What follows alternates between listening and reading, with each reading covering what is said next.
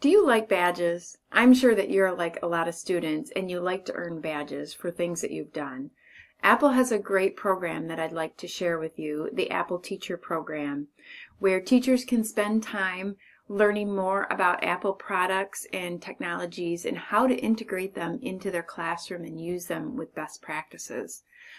You can earn badges on the iPad, on the MacBook, and also with Swift Coding, and I still have yet to do that.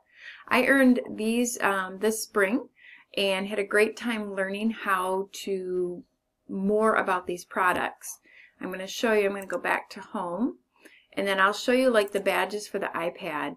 There's 8 sections, and it goes through various products that Apple has, like Keynote, and you're going to learn a lot of how to integrate that and bring it into your classroom.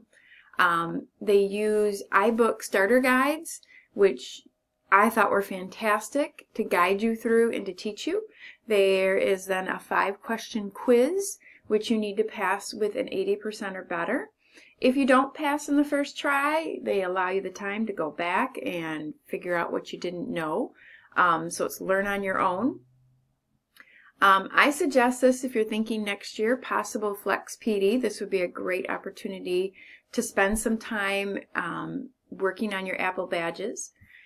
If you would like to find out more information, you can go to appleteacher.apple.com and then you sign in with your Apple ID, and that is how you get into the Apple Teacher Program.